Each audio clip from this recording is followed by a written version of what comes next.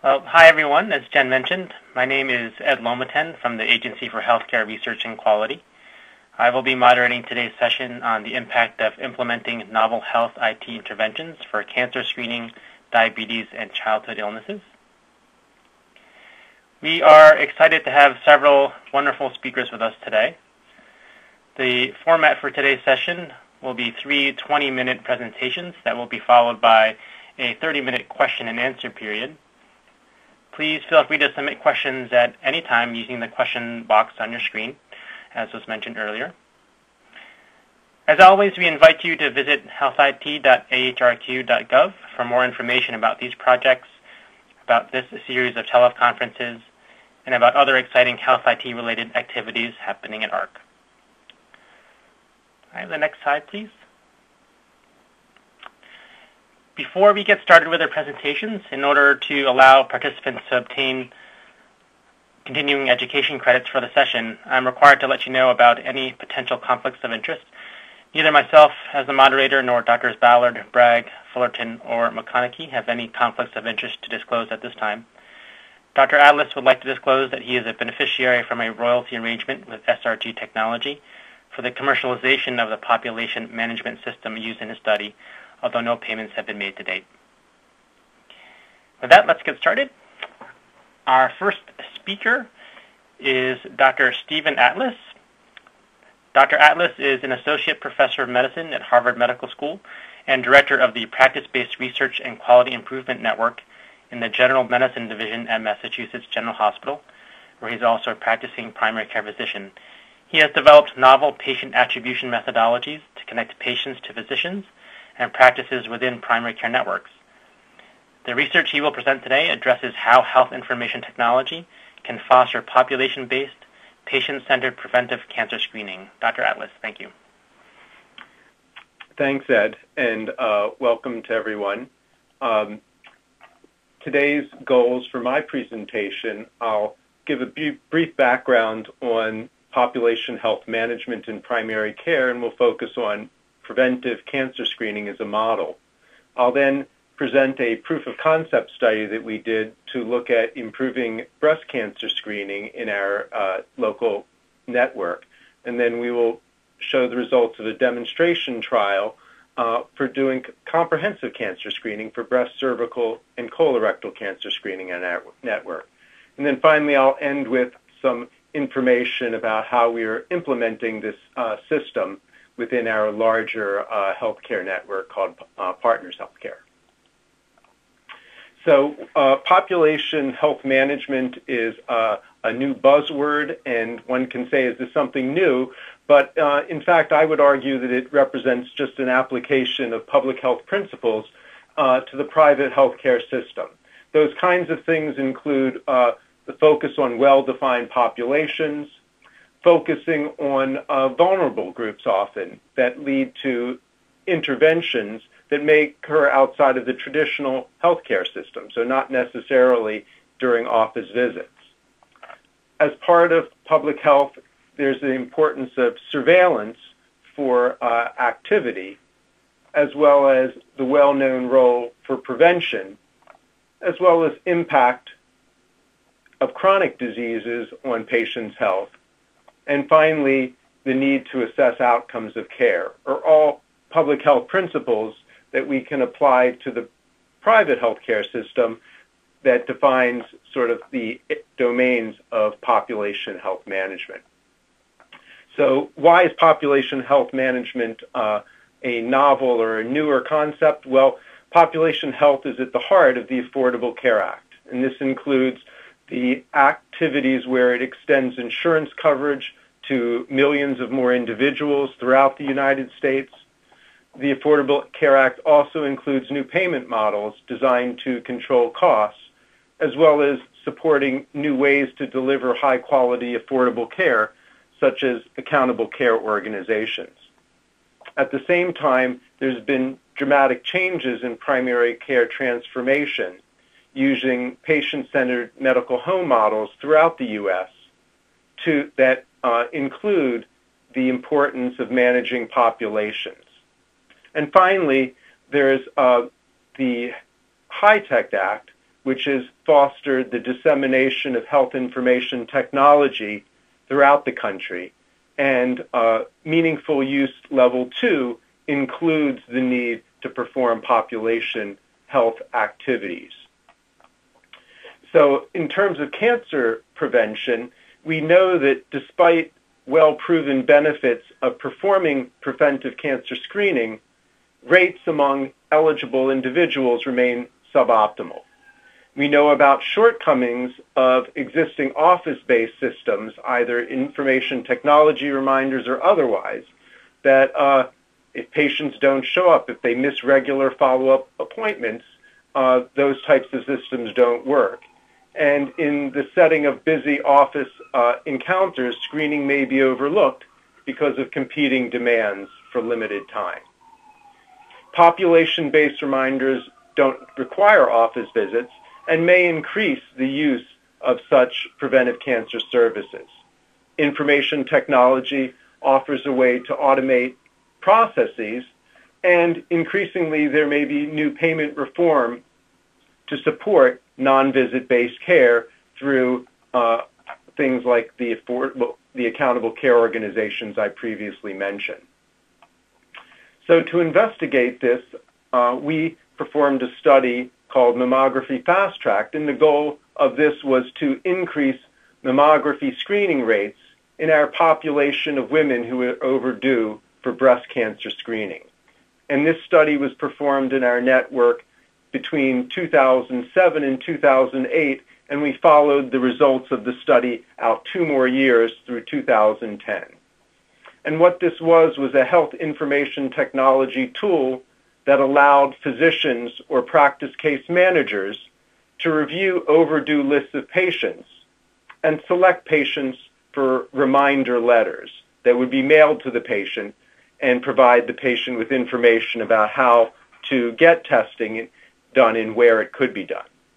We randomized 6 of our 12 network practices to using the tool, and the other 6 practices were control groups where usual care was performed, and this included all practices having electronic health records with visit-based reminders. In the 6 intervention practices, there were almost 4,500 patients, and there were 64 physicians who participated, and there were 64 physicians in those practices, and of those, 92% or 59 used the tool during the study period. Those physicians took the following actions. For 64%, they mailed a letter. 12% of the patients they deferred because there was a reason that they knew that the patient did not want to be screened or may have been screened outside of our system. And for 24%, the physician took no action on that patient. The physician was notified by getting an email where they could click on a link within the email that would then take them to a web page that provided them with their list of patients that were overdue for screening and would provide them the ability to, if they chose to schedule a test, to defer. They could provide a reason from a drop-down menu for reasons to defer, and if they knew that the patient had been screened elsewhere, they could also document that. If they scrolled over the patient's name, a bubble would come up that would provide them with information that could help them in terms of knowing whether to send a letter. It would provide information on the most recent screening test within the network. If they then actually clicked on the patient's name, they would actually be taken to the patient's electronic health record if they had any information that they wished to look for there. In terms of outcomes, this study showed that at 1, 2, and 3 years, patients in the intervention group were significantly more likely to complete screening than patients in the control group. We followed the patients over the subsequent 2-year period and showed that the effect of the intervention persisted over time, so that it wasn't just that patients were being screened earlier, but in fact, there were patients that were being screened who otherwise may not have been. So this was a positive effect. With this as background, we then turned towards what we called the Top Care Study, which stood for Technology for Optimizing Population Care in Resource-Limited Environments. And the principles of the Top Care Study included that now, not just doing breast cancer screening, we were going to do comprehensive screening for breast, cervical, as well as colon cancer, so patients could be overdue for one or multiple tests, depending on their age and gender. That we performed population-based surveillance for all eligible patients seen in all of our practices. That we used, again, a non-visit-based IT system that was specifically designed to complement existing work that was done during visit-based or even specialty efforts. So it was an add-on to usual care. We had a population health proof of concept where information technology was designed to support the redesign of care in real-world settings, meaning that this was a demonstration project. And specifically, we were interested in assessing what the provider's unique role was, what their unique knowledge could be used as a catalyst for improving care. So in the prior trial, we knew that it worked, but we didn't know whether it was the IT tool itself or how important the provider's role in screening their list was. The key features of the tool are represented here. The tool performed patient identification, meaning that it could identify patients who are overdue for screening. It could attribute patients to specific doctors or practices to assign work. Outreach included automated reminder letters for all patients, but in addition, in the intervention arm, providers could also directly send patients to delegates, patient navigators, or defer screening based upon their knowledge of their own patients. In addition, we also created a central call center for which patients, when they received letters, if they had tests done outside of our system that we weren't capturing, they could call and report it. The system also performed active surveillance and would track not just completed but also scheduled tests, as well as survey for outreach activities. There was contact management in that patients would be assigned to practice delegates who could use the tool to either make outgoing or receive incoming calls from patients.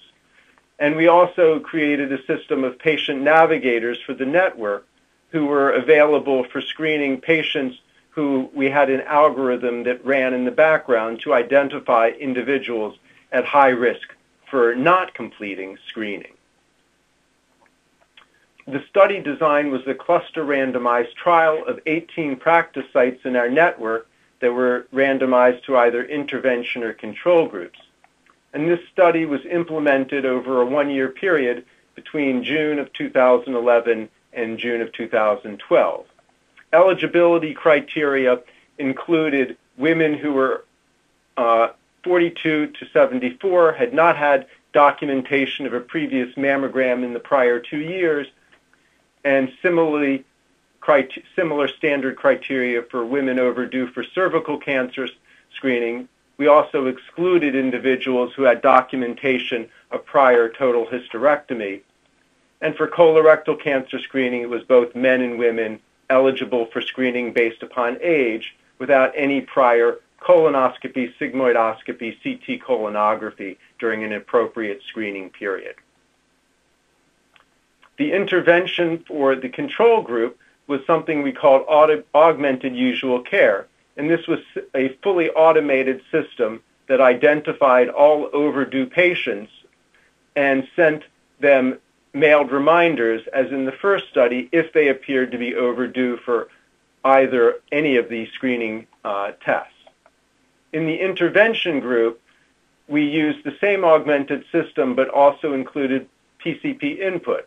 So either physicians or population managers used the application to screen their list of overdue patients. And we hypothesized that involving providers would lead to more effective and efficient cancer screening based upon applying their knowledge of the patient's preferences and potentially outside screening tests. This is an example of the provider registry that was used, and it's a different version than what we had shown previously, but again, identifying patients. There was information about when the patient was next to see the doctor, and then information for each of the 3 tests about whether they were up to date or whether they were overdue, which was in red. There was a list of actions that could be taken by the doctor by selecting a patient, to send a letter, to refer to a secretary, to refer to a navigator. They could state that the patient was not a patient of theirs. They could defer screening. And the tool also provided information about how many days were remaining, because if after 2 months, if the patient had no action taken, a letter was automatically sent to the patient. If the patient clicked, for example, on an overdue breast cancer test, they were taken to details about the test. And this included a natural language processing area that found information, any mention of breast cancer mammography from the electronic health record. And if they clicked on that entry, they would be taken to the patient's note where this was mentioned. And in this screen, they could potentially add outside tests that were documented in the record in non-structured fields, or they could also defer patients based on their knowledge of the patient, either temporarily or permanently, based upon if, for instance, the patient had other significant health issues that made screening inappropriate. Letters that were sent to all patients were both in Spanish and English, and included information about how to get screening depending on what they were overdue for. There was information about calling if they had screening done elsewhere, and there were separate pages on information about why screening for prevention for these 3 conditions would be appropriate for that patient. In terms of the active surveillance, the system would identify patients who may be overdue for screening and would send them a letter. Then if the patient did not take action, a delegate would see the patient on their list and could potentially contact them. If no action was still taken over a period of time, if the patient was at high risk based on language or other prior criteria, they could be referred to a patient navigator. In the intervention arm, the physician or population manager could screen their list of patients, send them a letter, or move them based on their knowledge of the patient to a delegate. For instance, if a patient couldn't read or needed more than just a letter based on their knowledge, they could send a note to their secretary. Or if the person may not speak English, they could send them specifically to a navigator. Each of the different providers in this system would have their own registry. This is an example of the registry for a navigator, where it would identify the language spoken. And in fact, we had 10 navigators speaking different languages to navigate individuals. It would also identify whether the referral came from a specific doctor or was generated by our automated algorithm. There was also contact management within the system, where a provider could actually document information about contacts that could be used by them or others within their group. In terms of the intervention arm, there were 100 physicians in the intervention practices, and 87% of the physicians used the tool. And they reviewed about 50% of overdue patients, so approximately 10,000. They deferred screening based on their knowledge on approximately 20%, and they sent letters to approximately 6,000, and then sent other patients directly to delegates or a smaller number to navigators. Overall, in the intervention group, a total of 12,000 letters were sent, whereas in the control group, which was an automated system, all overdue patients, a total of 16,000 were sent letters, and the difference between these was very statistically significant. In terms of the outcomes, at 1 year, we looked at the average screening rate among all eligible patients during the 1 year period.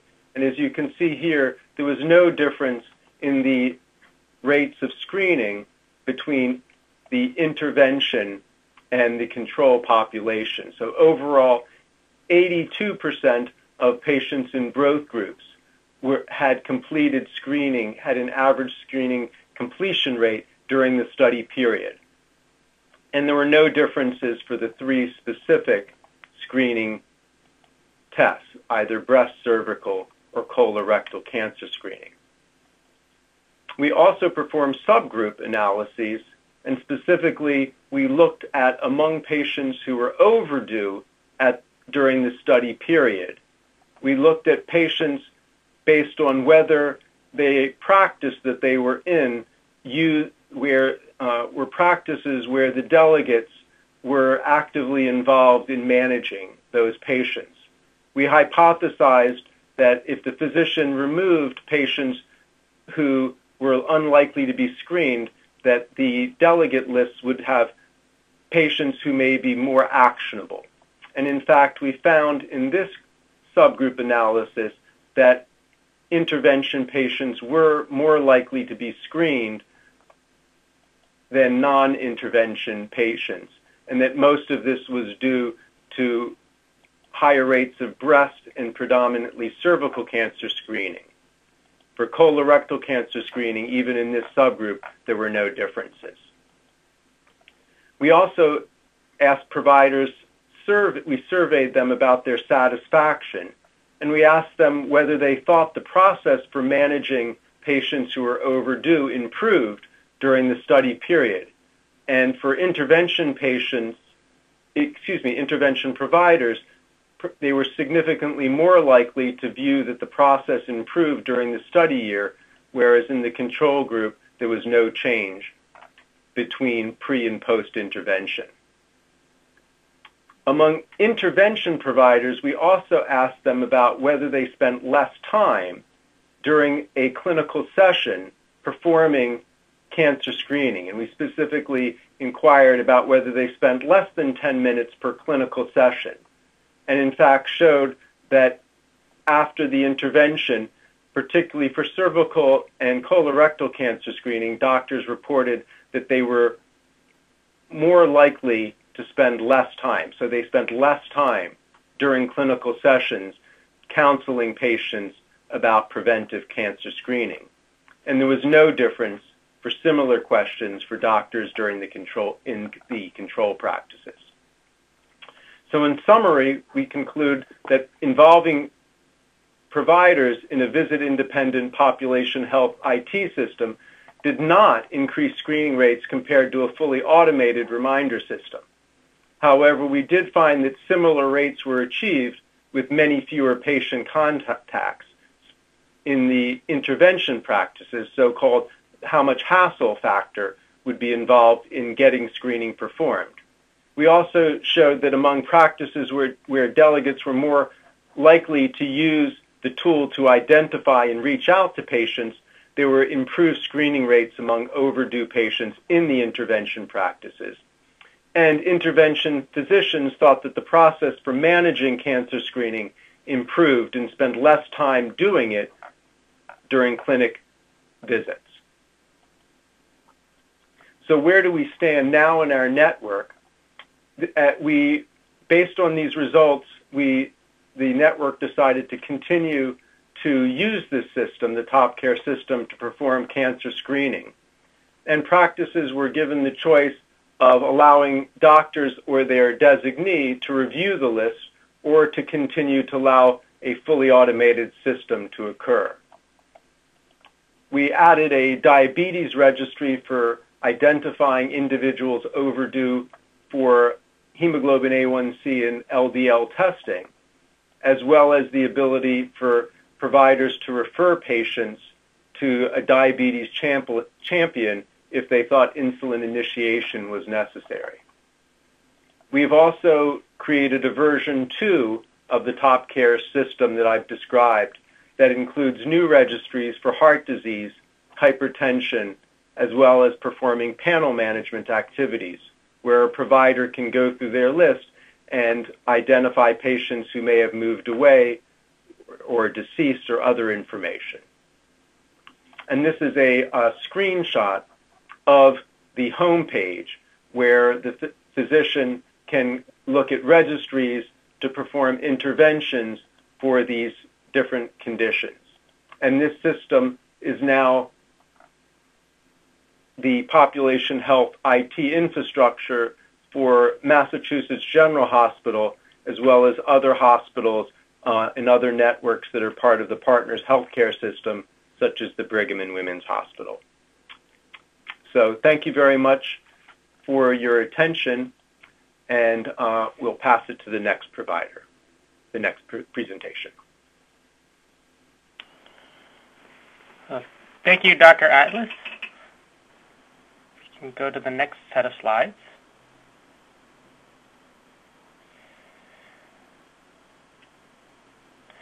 We're going to have a panel of 3 speakers. I'm going to introduce each one of them one at a time.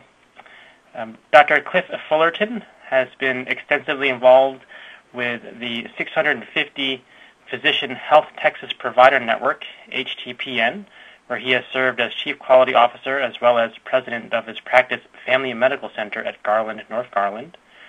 From his work in Health Texas, he moved to the Baylor Healthcare System, where he started the Institute of Chronic Disease and Care Redesign, and is the Chief Medical Officer for Baylor's 2400 Physician ACO, Baylor Quality Alliance, BQA.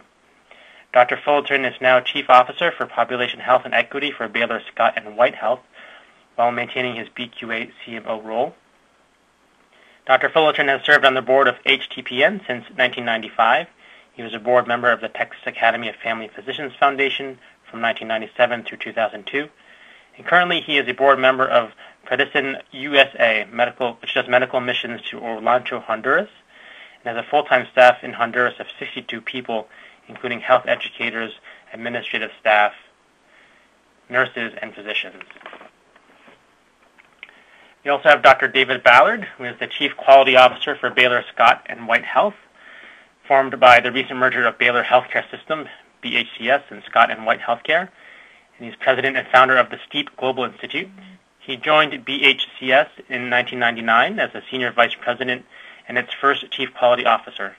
Under his leadership, the healthcare system has received many awards for its healthcare quality improvement accomplishments, including the 2010 Medical Group Preeminence Award of the American Medical Group Association and the 2008 National Quality Healthcare Award of the National Quality Forum.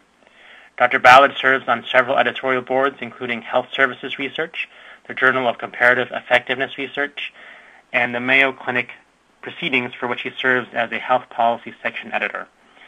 He is also a member of the UNC School Public Health Foundation Board, member of the Board of Trustees of the Lawrenceville School, and past member of the Board of Trustees of the Texas Hospital Association. Dr. David Bragg has been the Senior Vice President of Medical Informatics for Health Texas Provider Network since 2007. He also practices medicine with a special interest in preventive medicine at the Family Medical Center at Garland and North Garland, where he has been practicing for over 25 years. In addition to his other roles, Dr. Bragg is also the Medical Director of Clinical Interoperability for the Baylor Scott and White Quality Alliance, where he also serves on the Population Health and Clinical Content Subcommittees. He currently serves as the chairman for the Baylor Health Information Exchange Clinical Executive Committee, as a chairman for the Dallas County Medical Society, and as a board member for the North Texas Regional Extension Center. Dr. Bragg enjoys serving his community by participating in Project Access and Friendship House Health Ministries. He has also been extensively involved in medical ministries in remote areas of Honduras over the last 10 years. Welcome to the 3 of you. Thank you. I believe, Dr. Ballard, we turn it to you. Thank you, Ed. It's a pleasure to be with you today. I we just wanted to recognize that this work that we've done involves a whole lot of other people in addition to myself and Dr. Bragg and Dr. Fullerton. Many collaborators. Want to particularly identify the work of Dr. Jeff Herron, a statistician in Charlottesville, who's greatly contributed to the work we'll be describing today. Before I get into the details, just a couple of quick overview comments. So Baylor Scott & White Health is the organization for which David Cliff and I currently work. There are 3 Baylors in Texas. There's Baylor University in Waco, there's Baylor College of Medicine in Houston, and there's this Baylor Scott & White Health organization for which we work, which has about 35,000 employees, about $6 billion in annual operating revenues. What we're going to be talking about today is work done prior to the merger within the employed physician group in the what we refer to as the legacy Baylor healthcare system, known as Health Texas, for which Dr. Fullerton's been the chief quality leader, and Dr. Bragg has been the leader in informatics. I think the big picture from our comments today is what we're going to be sharing with you is the work that we've done in this particular laboratory setting indicates that electronic health record sort of broadly deployed plus some specific diabetes care components, care improvement components, firstly improves processes of care that we observed, really not much impact on outcomes, and probably the most important part of our time today will be to talk about our recognition of need for better tools to more effectively engage patients and physicians in care improvement, and Drs. Bragg and Fullerton will comment on that during their comments. So again, the topics we're going to cover, the first topic, electronic health record deployment. When we endeavored to deploy the electronic health record in the Health Texas environment, we were interested in many effects of that, financial effects, clinical effects, also patient safety effects, some work that Dr. Don Kennerly has led, also funded by AHRQ. But today we're going to mainly focus on the clinical effects with respect to diabetes care. So we're going to talk about how we actually deployed the electronic health record. We're going to talk about some of the specific effects that we've observed related to diabetes care, and perhaps most importantly, kind of talk about lessons learned in terms of design for electronic health record functionality in the future. So I'm just recognizing here in this slide that there were many components to this overall research work, and candidly, we first packaged it all as one large proposal, and ultimately the funding from AHRQ came in the form of specific sub-grants. And so the first work led by Dr. Neil Fleming related to financial effects. The main paper was published in 2011 in Health Affairs, and a follow-up analysis was published in February 2014 in Health Affairs. And we're not going to spend a lot of time on this topic today, but just to say that we were interested in the effects on workflow, on financial performance, and then we wanted to quantify the financial and non-financial cost of health information technology implementation and maintenance. And the 2 papers that I mentioned, the 2011 Health Affairs paper talks about the short-term observations, and the 2014 Health Services Research paper talks about the longer-term observations. Again, given our limited time today, I'm not going to talk about those results in detail, but this slide just gives you a sense about some of the data that we had that included, for example, first-year cost, about $86,000 per typical 5-physician practice, cost at the physician level of approximately $17,000, with the total cost about $232,000 per practice and $47,000 per physician. Again, the 2 papers we've published provide a lot more detail pertaining to this. So what we're going to focus on today with our comments relates to the second grant that was funded by AHRQ related to diabetes processes and outcomes of care. So the first component of this then relates to the assessment of the overall impact of exposure to an electronic health record. Then Dr. Fullerton will describe, as part of the second study of interest within the electronic health record implementation, some specific diabetes care improvement functionality and what we observed related to that. So the data sources in this were this is quite a large primary care setting with roughly about 14,000 people with diabetes seen in 32 primary care practices. We focused on a primary aim to estimate the impact of the electronic health record on diabetes outcomes. We used the Health Partners Optimal Diabetes Care Measure, with which you're probably familiar, that involves hemoglobin, cholesterol, blood pressure, not smoking, and documented aspirin use. The secondary aim was to estimate the impact of this on specific recommended processes of care, and then our second secondary aim was to evaluate the impact of a diabetes management form that Dr. Fullerton will discuss in some detail.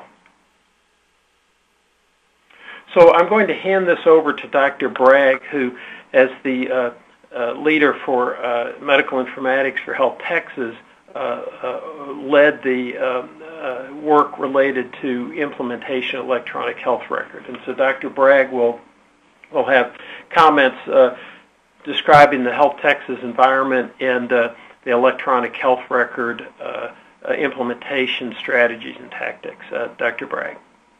All right, thank you, David.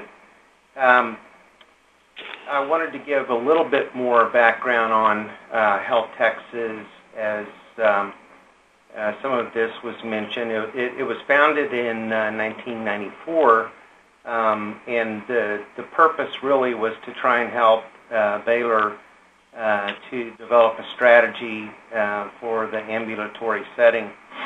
And intentionally, it was designed so that it would be approximately somewhere around 75% primary care and 25% specialties. Currently, today, we have approaching 800 practitioners, about 650 physicians, and then a growing strategy, as many folks have, with 134 physician extenders. And you can see additionally we have a number of registered nurses, LVNs, and approximately the model is 1-to-1 on medical assistants per doctor. At the time of the study, the deployment, there were about 450 physicians. So you can see the reflection of the growth over the period of time. We deployed GE Centricity CPO, which is their legacy version, on a single database across 26 primary care practices. And we use multiple criteria for selection of the different groups. And some of the criteria that was included but not limited to would be the type of practice specialty. We intentionally were focusing on primary care with the intent of trying to capture the larger database and the larger population of diabetics. We also included the practice readiness, and we had tools that we use that I won't go into to help determine the readiness of a practice. We were trying to identify the groups that that were on board with this process and had the technical capabilities, as well as the group's social readiness, that they had some kind of structure in place that would allow them appropriate decision-making processes. I think it's important to understand that Health Texas, as you can see, we're scattered all across the Dallas-Fort Worth Metroplex, a large geographic area, and we've got multiple specialties that really cover pretty much all aspects of healthcare. The model that Health Texas uses is that we are a not-for-profit arm of Baylor Healthcare System, now known as Baylor Scott & White Health. And the physicians end up paying approximately 50% of the total cost of the EHR. So we do have skin in the game when we're talking about deployment of an EHR. At the time of deployment, there was approximately about 12 hours of training involved for clinicians, including physicians. One thing, jumping ahead just a bit, that we learned that was a lesson that we did not require, it was not mandatory training with repercussions, which, looking back, we would do differently. But schedules were reduced to about 50% for 4 weeks, but we gave the physician the option of adding back patients after 2 weeks if they felt they were ready, which many folks did. So in general, that was the deployment strategy, focusing on primary care, getting it out to folks that were interested and willing to begin the process and be involved. And with that, I will go ahead and pass it on to Cliff. Thanks, David.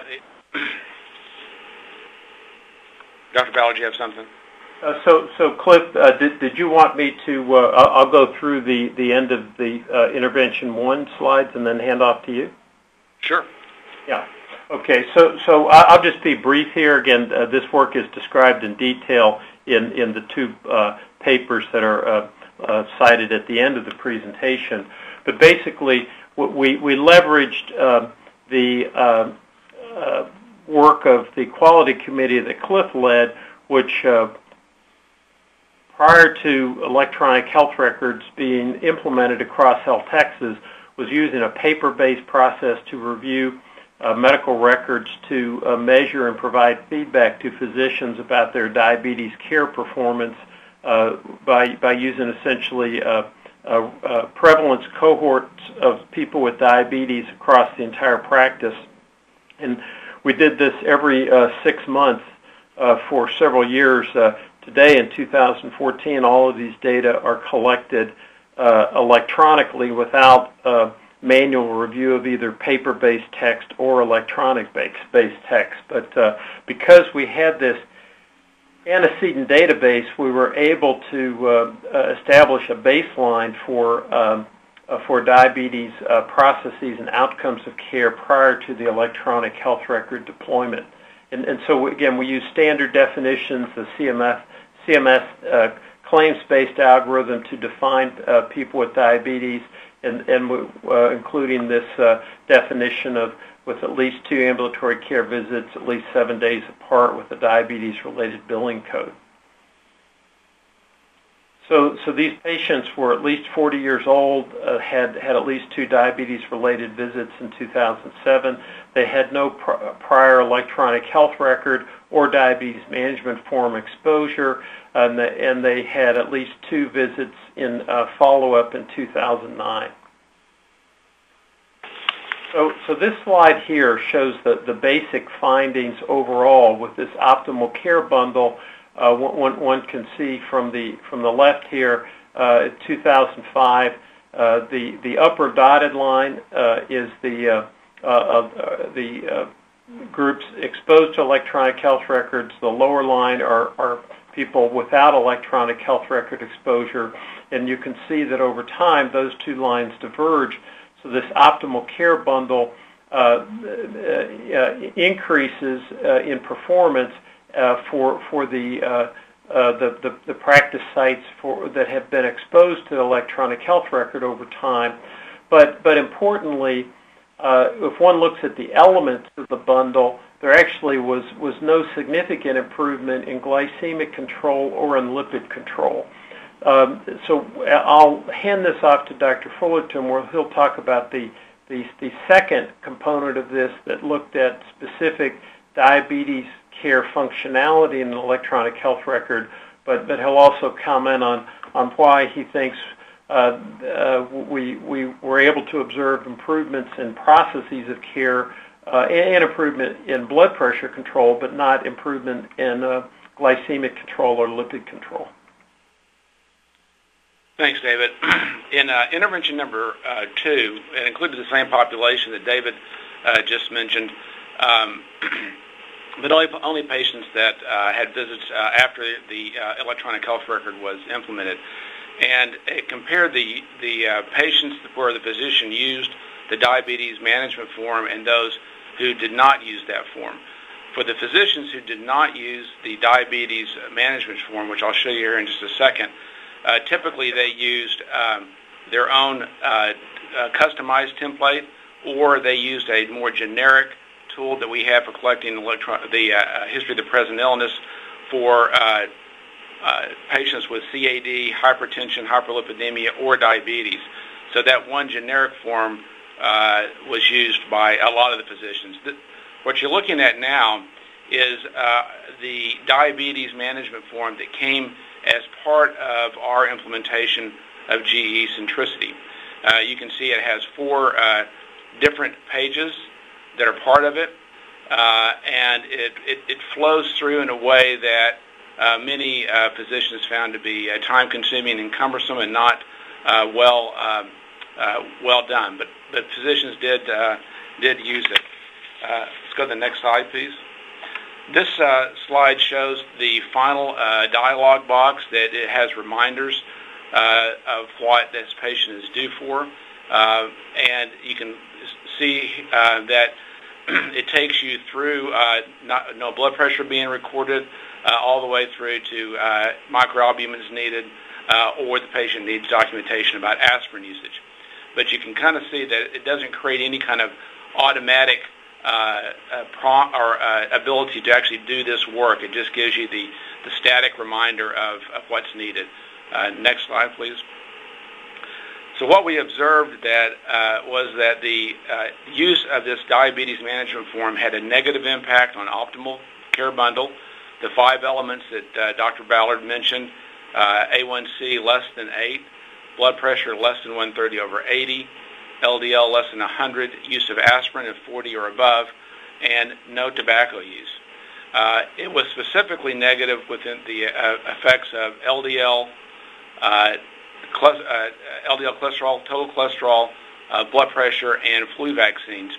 But positive was some of the processes, prescribing aspirin, checking microalbumin, foot exams, and eye exams. And what we felt was the cause of that is that the generic form facilitated a more natural history of the present illness, a more natural look at barriers the patient was dealing with. It was much simpler. And of course, the customized form was a form that a physician became very comfortable with, as what they preferred. The aspirin usage increased significantly. We had a prompt as part of that would allow the physician to simply make one click, and it added aspirin to the medication list if the patient was taking aspirin. We also were able to see blood pressure results much quicker in the electronic health record than we were on our paper form, because of the ability to better document home blood pressure readings or other blood pressure results, and the prompts that were part of the blood pressure usage. However, LDL and hemoglobin A1C were results that we got after the office visit. The other three components of the bundle could be managed during that office visit, whereas LDL and A1C were managed after the office visit. A1C in particular had more barriers to achieving glycemic control, and LDL also had more barriers than managing blood pressure, as many of the physicians and other clinicians know about some of the patients' concerns related to using statin drugs. So an electronic health record did not facilitate closing of either of the barriers related to glycemic control or LDL management.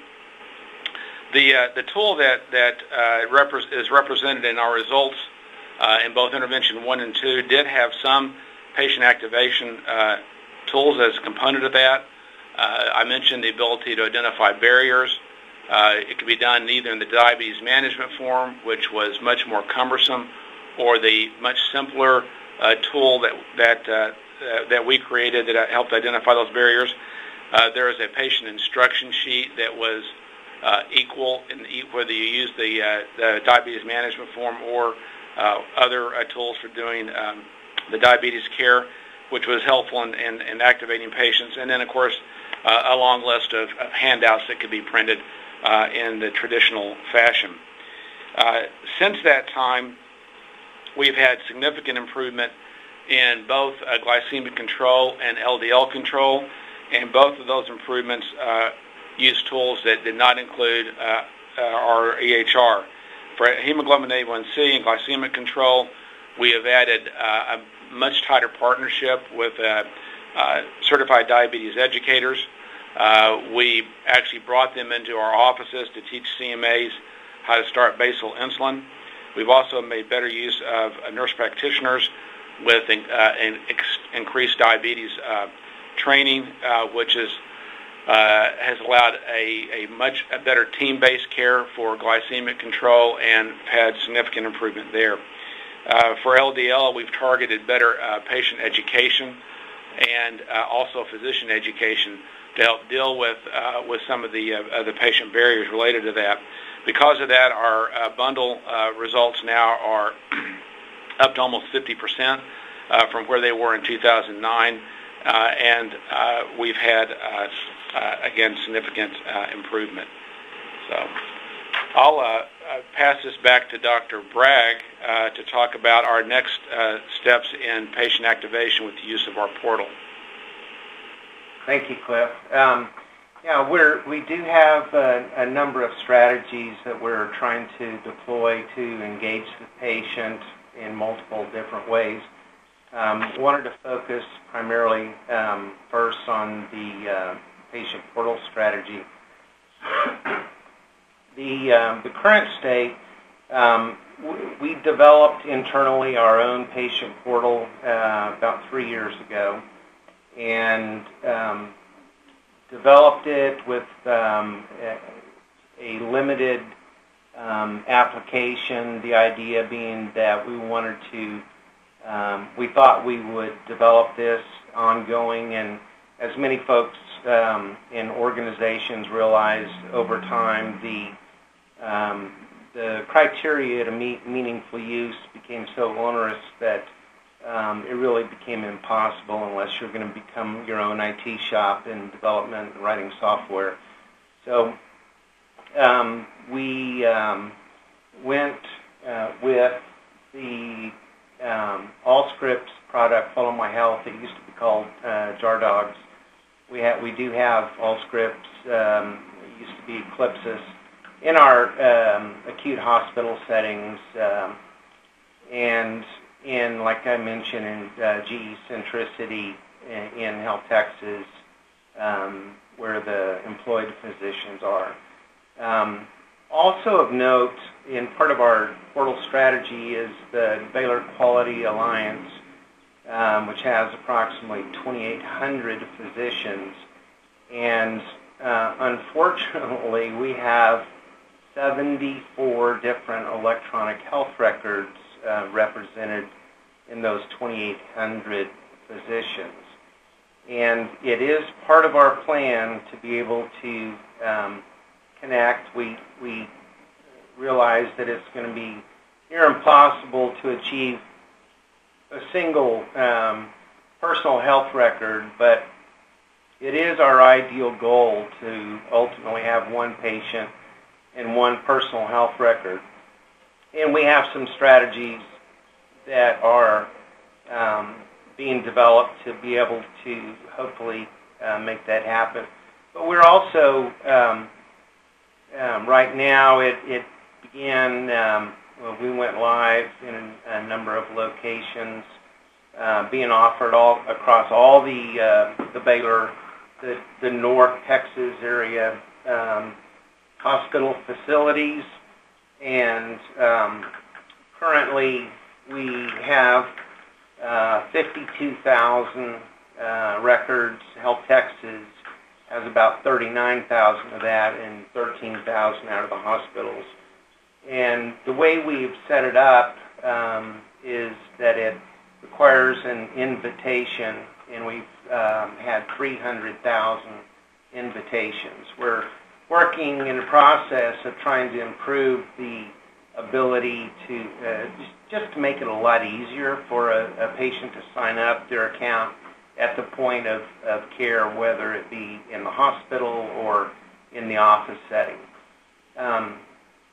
Our plan, as outlined on this diagram, is really bidirectional data flow, and that the source of ultimate truth would be the patient's health record. The information from the different electronic health records would flow to our the DB Motion, which is Health Information Exchange. And then also a separate path that goes to Follow My Health, the patient portal, that allows the patient to be more activated, be more engaged. And the follow-up information that we've had from patients has generally been very positive. They appreciate their capability to see the results in a timely manner, request and change appointments, being able to view their preventive services that are due or overdue, and being able to directly message their physician or their physician's office. And the patients state that they feel more engaged in their care, have a better understanding of their health issues, and have, interestingly, a higher level of trust in the doctor's office due to the fact that they are perceived as being more current state with the technology. So with that, I'll hand it back over to Dr. Ballard. Thank you, David. So just to wrap up, two papers that we've published on this diabetes-specific work, the 2012 paper in Health Services Research, and then more recently a paper, a longer-term follow-up paper in the American Journal of Medical Quality. I look forward to answering questions that you might have. Feel free to contact any of the three of us about any aspects of this work, and we look forward to your questions. I'll hand this off back to you, Ed. Thank you.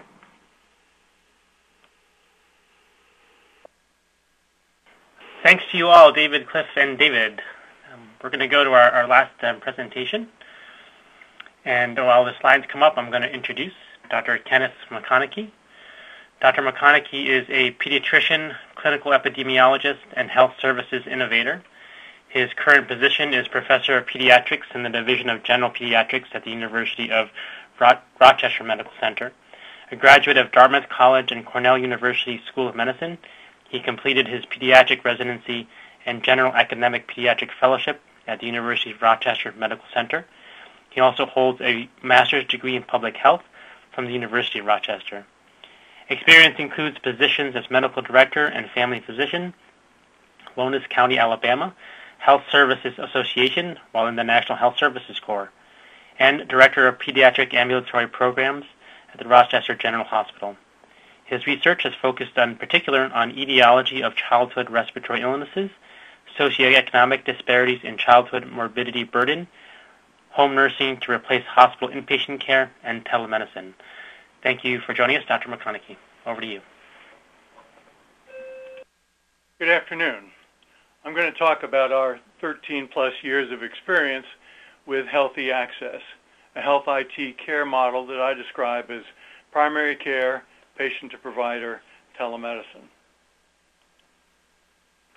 To give you an idea what I mean by that, here's your 9-month-old daughter later today when she wakes from nap time at child care with a temp of 104, just when you finally found time to focus on that project that's about 5 months overdue.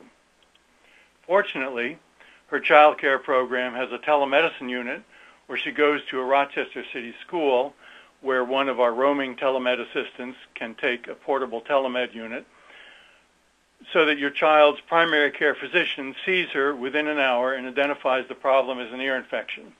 She gets pain medication right away and her first dose of amoxicillin within an hour. And here she is the next day. This slide further illustrates the workflow and information flow involved in Healthy Access. Information can be exchanged in real-time interactive mode, that is with video conferencing, or store and forward like email, as determined by parent wishes and provider requirements based on their clinical judgment.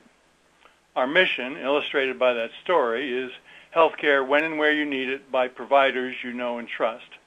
I'm going to run through a bunch of numbers that quantify the effectiveness and efficiency of the Healthy Access model. This will illustrate the methodology used in our evaluation. And then I'll move on to the challenging issue of implementation, specifically barriers and facilitators to implementation in the real world that confronts you when the research is completed and sustainability requires a transition from pools of funding to streams of revenue. In our first clinical initiative, we ventured into childcare in Rochester's inner city. That was kind of an obvious place to start because illness in childcare is a hassle for all parties involved, parents, children, childcare staff, and healthcare providers. Not long ago, hardly a day would go by in our pediatric primary care office when we weren't asked to certify that a child who was obviously well was fit to return to daycare. Sometimes the child had been well for several days already. It just took that long for mom to find time she could take off from work to bring the child in. So this setting was low-hanging fruit. These are results from a cohort study of absence from 5 city child care centers. Telemedicine was rolled out in staggered fashion among the centers, so we had both concurrent and historical controls as we tracked attendance and reasons for absence over a 3-year period. On the y-axis, we have absences due to absences due to illness per 100 child days of registration. As you can see, rates were much less after telemedicine than before it. Rates in winter months after telemed were down to the level that prevailed in summer before telemed. For almost all families using child care, of course, absence from child care also means absence from work. Over the past 13 years, Healthy Access has expanded from child care to focus also on care of acute illness in schools, in a large child development center, and after-hours neighborhood access sites. Feasibility, acceptability, effectiveness, and efficiency are well established. In addition to this large reduction in absence due to illness, the most important finding, I think, we can now point to the fact that we've enabled over 14,000 visits. 97% of telemedicine visits are completed. Only 3% of requests for visits lead to referrals to a higher level of care. 94% of telemed visits are completed. 94% of parents tell us that were it not for the telemed visit, they would have gone to the ED, an urgent care center, or the office. 93% of parents said that their child's most recent telemed visit allowed them to stay at work, saving, on average, 4.5 hours of their time. About the same proportion said they would choose childcare with telemedicine over one without it. A provider from the child's own primary care medical home has completed 83% of visits. Our surveys indicate that parents value this, although not nearly as much as they value the convenience. This model is available at over 70 different schools and child care sites in Rochester. Provider participation and commitment is reflected by the fact that telemed visits have been completed by over 70 different providers from 10 primary care practices. The pediatric primary care practice based in our medical center is committed to provide at least 25% of all illness visits by telemedicine. Finally, all local payers now reimburse for telemedicine on a fee-for-service basis, and these payers account for 85% of city children. The 85% includes all local Medicaid managed care plans and local commercial payers. Only the modest proportion of children covered by fee-for-service Medicaid and statewide Medicaid managed care have not paid at office visit rates. The largest local Medicaid managed care plan, Monroe Plan, actually pays a $22 premium beyond regular office visits. And children with telemedicine access from child care or elementary school make 22% fewer ED visits than closely matched counterparts. For children with special health care needs, this reduction has been 50%. This number, 85% of office visits for illness are appropriate for telemedicine, is based on a study in which almost 500 children were seen in our office and, either immediately before or after, also seen by telemedicine. This 85% is the proportion for which the telemed doc was entirely confident in making diagnostic and treatment decisions by telemed alone. Telemed and in-person decisions were as similar as those for two docs seeing the child in person independently, which is also part of this study. We've estimated also that at least 40% of ED visits are appropriate for our telemedicine model. I like to think that financial self-interest is not the only reason why Rochester area payers pay for this service. It's also the right thing to do from a much broader perspective. Here's what we gain in telemedicine enhanced care from a societal perspective, with the relative value representing by the relative size of the value pies, if you will. With usual care, the child is seen at best 4 hours after concern arises. That's based on what parents tell us. With the healthy access model, the child is seen almost immediately, and when indicated, the child receives pain medication shortly thereafter, and antibiotic treatment is initiated 1 to 2 hours later. Here are the trade-offs in costs from a societal perspective. With usual care, there's office, urgent care, or ED exam room space. There are personnel costs for nurses and med techs. The parent misses half a day of work. There are transportation costs, including parking and not infrequently an ambulance. And there's payment for the ED visit of about $700 for common pediatric illness episodes in Rochester area EDs. Compare this with the healthy access model, where there's little or no cost for patient exam room space. The school is more than happy to provide that space. Provider space and equipment is any relatively quiet space. There's a laptop, or for that matter, a smartphone. There's patient end equipment and connectivity. Personnel costs include those for a med tech, we call them telemedicine assistants, and a scheduler. There are no transportation or parking costs. The parent misses no work, and payment for the telemed visit is about $75, about 1/10 that of the ED visit.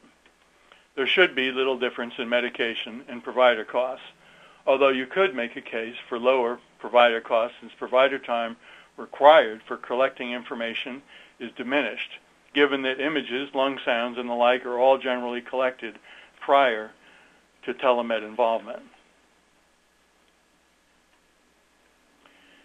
There are several other primary care models in which colleagues in Rochester are having successful experience.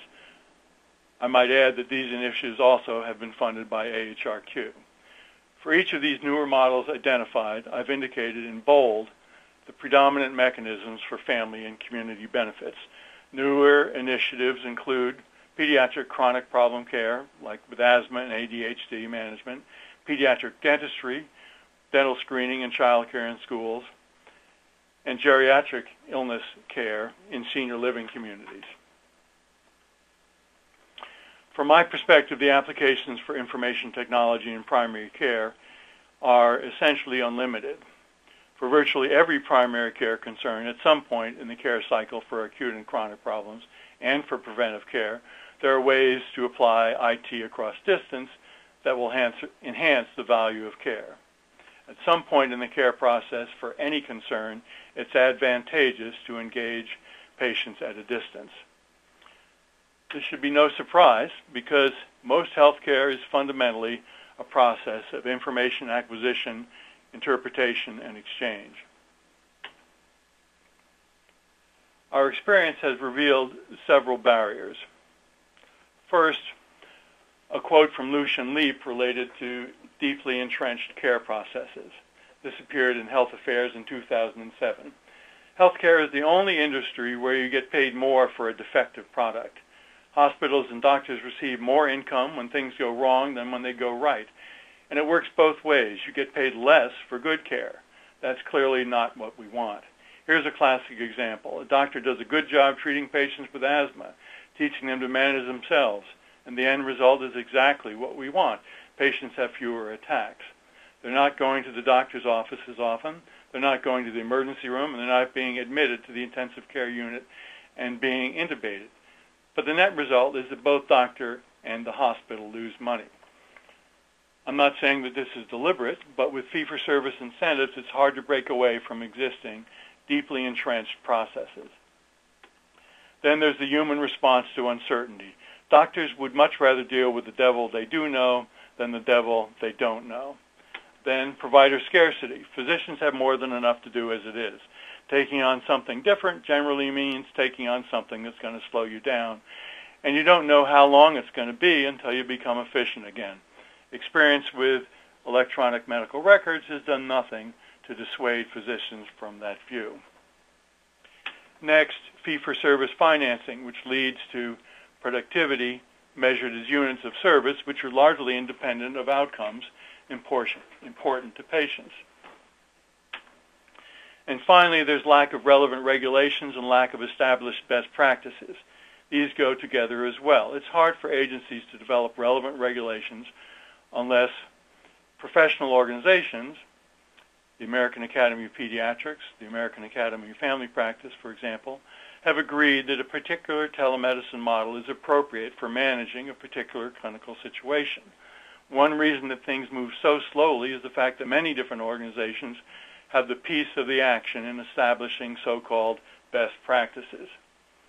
It's not just professional specialty organizations, it's also provider organizations, payers, lawyers, and on. Here's how I see the challenge of achieving the vast potential that IT offers towards increasing the value of care. We need guidelines, regulations, and cultural shifts to unlock this vast potential. Health concerns along the X or horizontal axis vary across a broad continuum from spare to abundant in the information required for diagnosis and management decisions and for patient engagement. This continuum encompasses both the scope and the quality of information. The health system, represented by the vertical axis, has a vast capacity to acquire information. The various tools or care models offered by the health system also vary across a broad continuum, also from spare to abundant, in the capacity to acquire and exchange this information. Various specific models that fall along this capacity continuum can be identified. They include level 1, so-called telephone triage, which, if done well, must also include a high level of patient engagement, affective exchange, including empathy, and knowledge exchange. Level 2, video conference-only telemedicine, which can be done with a smartphone.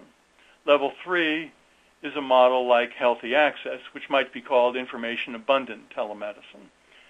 Then there's level 9, Of course, there are settings where much more abundant information can be acquired, and the medical center is at the top of the heap.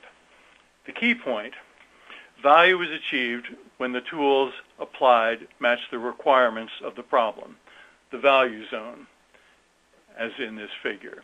Think about the last time you had a headache. Not all headaches require an MRI or CT scan, or a neurologic exam, or even a phone call to the doctor. If the information acquired is not sufficient to manage the problem according to best practices, one incurs risk that might have been avoided. That's the area in the lower right-hand part of the figure, avoidable risk. On the other hand, if one uses expensive tools that provide unnecessary information, one incurs avoidable expense in the upper left-hand area. What can we do to promote optimal primary care operations, that is, operating in what I've just called the value zone? Here's a worthy list of considerations. Organized into integrated practice units. This includes integrating care across different physical locations, types of staff, provider types, and organizational units. With these IPUs focused on value to patients. In order to maintain this focus, we need to measure outcomes that are most meaningful to patients. Porter, Lee, and colleagues, citations will follow, assert that outcomes should be measured for every episode of care. Only providers and provider organizations working closely with patients can figure out what combination of IT-enabled and in-person care works best for managing a particular type of problem. Insurance organizations alone certainly cannot. But to counteract corporate incentives that might encourage organizations to minimize resource allocation, outcomes that matter to patients must be assessed. Don't think for a minute that in our fee-for-service system, financial incentives don't shape service delivery. Think about this New York Times report. Every day the scorecards went up, where they could be seen by all of the hospital's emergency room doctors. Physicians hitting the target to admit at least half of the patients over 65 years old who entered the ED were color-coded green. The names of doctors who were close were yellow. Failing physicians were red. The scorecards, according to one whistleblower unit, were just one of the many ways that this for-profit hospital chain kept tabs on an internal strategy that regulators and others say was intended to increase admissions, regardless of whether a patient needed hospital care, and to pressure the doctors who worked at the hospital. Back to facilitators. In that context, it's easy to understand why bundled payment financing and other forms of capitation make sense. With bundled payments for care cycles, you receive full payment for care if, and only if, you meet quality metrics. Within provider organizations, we need to move to cost-based accounting. Cost-based accounting is opposed to accounting focused on charges, how it's always been done in healthcare, is essential to enable the shift to quality-driven systems. That point probably warrants an entire business school lecture. Next is enabling information technologies. These allow care to be integrated over time, to be delivered across distance when possible, and to be expanded across geography so that centers of excellence are not bound by geography. The final item on this list is care guidelines and regulations that enable care or endorse all of the above. These should require performance evaluation focused on measures that are meaningful to patients. You cannot shift to a value-driven system unless they are. Finally, this figure from a 2001 manuscript on transitioning to accountable care summarizes much of what we've learned about implementing health IT. Starting in the upper right-hand corner with services with evidence of overutilization, a good example is ED use for minor acute problems. Proceeding counterclockwise to the left, we have conditions affecting many patients. Common acute illness affects every child and every family at least several times each year. Next, low-cost interventions with significant short-term impact. relative to what's paid for ED visits, telemed visits can be sustained at a much lower unit cost. Finally, there's willing and able clinical leaders. I close with that, hoping to prompt a little introspection among you all. Any disruptive innovation needs champions, and health services, both clinical and administrative champions, are prerequisites. Thank you.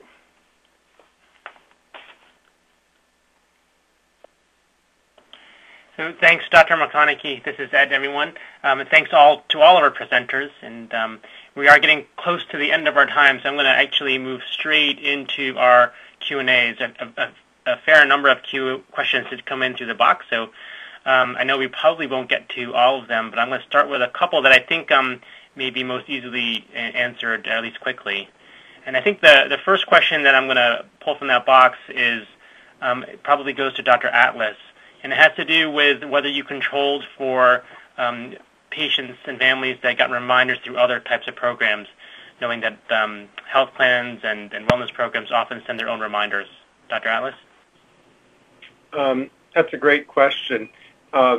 In our healthcare system, patients can go, in our area, patients can go other places for care. And so in the real world, we don't want to exclude those, and if we, in fact, send patients reminder letters based on faulty information, that's why you get more letters going to patients, some of whom don't actually need it. So we did not control for that. The main reason is it's actually very difficult to identify that information. So one advantage of the physician or someone in the practice looking is that a lot of that information can be documented, though it isn't in the structured data fields that feed our data systems that identify whether the patient had a mammogram, for instance, in a partner's facility. Instead, it's in a free text within a note where the patient has told the doctor and it's recorded. So the answer is we didn't control for that. And in fact, we didn't think we should control for it, though that would necessarily diminish our ability to show an impact if we're sending letters to individuals who don't in fact need it. Great, thank you very much. Before I forget, before I go to the one other question, I want to recognize that there were a lot of questions that had to do with whether these slides and this recording will be available after the presentation. And the answer is yes. So shortly, you will see on the the Q&A box, the link to the recording that should be available in about 2 weeks following today. The next question that I can pull out that seems to be maybe relatively more straightforward, and it goes to Dr. McConaughey, and it has to do with regarding the telemedicine model. And the question is, who administers it? Is it stocked in the child care center or wherever the remote location is? As part of that, were there any legal issues that you overcame in administering those medicines at that location? Medication is not stocked at the child care centers, except for pain medications. Nothing is administered, like Tylenol, ibuprofen. Nothing is administered without the parent's permission. All pharmacies, some pharmacies in the Rochester area will deliver to the child care centers, so we tend to use those. So in that situation, we complete the telemedicine interaction with the child and family.